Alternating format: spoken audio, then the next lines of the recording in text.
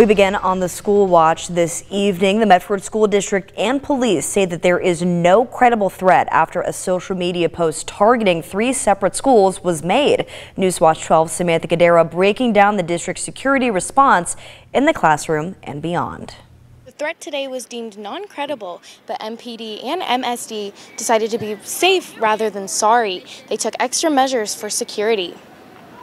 And then in the schools itself, we have our school resource officers all in place. We have additional patrols in the area from MPD. We have our school marshal teams in place.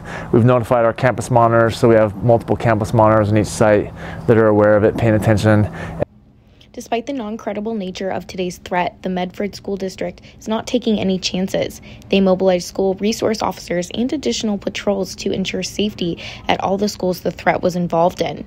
As well as during tonight's events, the district encourages parents and students to pay attention of anything that might be unsafe.